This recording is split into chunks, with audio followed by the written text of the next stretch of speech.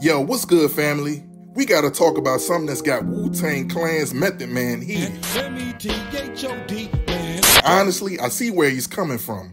Imagine putting your blood, sweat, and bars into a track only for someone to remix it without your permission and rack up 200 million views, all while you, the original creator, don't see a dime of it?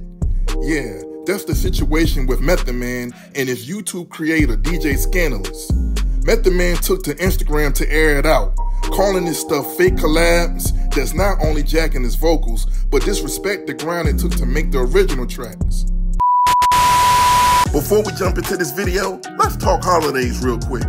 It's that time of year when the fam's coming together, and you know the turn-up's gotta be real. This portable Bluetooth speaker by Pyle is exactly what you need to set the vibe. It's got those booming rock vibes wherever you go, with Bluetooth streaming for all your devices, whether it's your iPhone, Android, or tablet. Plus, it's got a rechargeable battery so you don't have to worry about it dying mid-party. And check this, the built-in LED lights flash to the beat, making your night gatherings pop even more.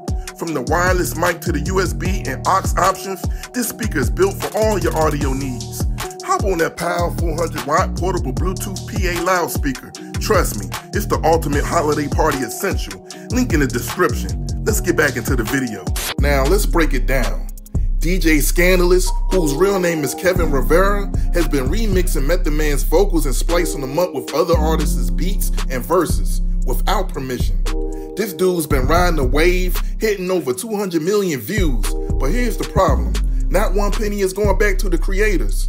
Not only does it take away from the original content's views, but Method Man feels like it disrespects the craft. And you gotta ask yourself, is it cool to get love from remixes like that when the artists aren't eating off it? Method Man makes a real solid point when he says, look, whenever I sample someone's work, I gotta get permission first. So why should it be any different for these YouTube remixes? He's talking about the time, energy, and creativity that goes into producing something real. When someone like DJ Scandalous comes through and does half the work, then gets quadruple the views, it's like taking a shortcut at the expense of the artist. He even pointed out how sometimes his voice gets thrown on beats he would never rhyme on, and sometimes the verses are just offbeat. That's not only sloppy, but it's disrespectful to the culture. Method Man asked DJ Scandalous to take the video down a long time ago, but dude still hasn't done it.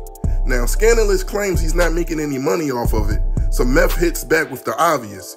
If you're not making any money off it, why not just take it down? And honestly, that's a real question. So now Meth's throwing it out there to you, the fans. Is he wrong for standing up for his work and calling out these fake remixes, or should he just let it slide? I need y'all to hit the comments and let me know what you think. Would you be cool with someone remixing your art like this? Or is Method Man right to be pissed? Let's discuss this because this is a heavy topic. Don't forget to like and subscribe for more updates. Catch y'all in the next video.